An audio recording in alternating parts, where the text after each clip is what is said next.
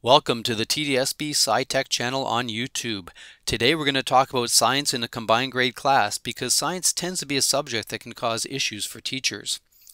In a combined grade classroom, we want to find connections between the content of both grades, look for common process skills that can be taught to students in both grades, and look at common ways in which students can communicate their understanding. When looking at content, the obvious choice is to look within the same strand of the Ontario curriculum.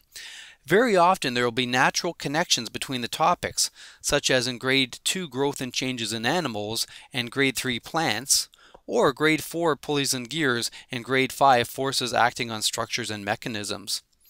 When we take a closer look at the big ideas found in the S&T curriculum, we can often find that the fundamental concepts or big ideas are the same between grades. So take a look at the front piece of each unit. For example, when you take a closer look at Grade 4 Habitats and Grade 5 Conservation of Energy, you will find there are some similarities that make the teaching and learning much more manageable.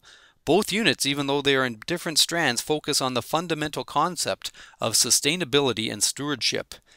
You find that both units emphasize the importance of human choices and impacts, and also understanding different viewpoints and perspectives.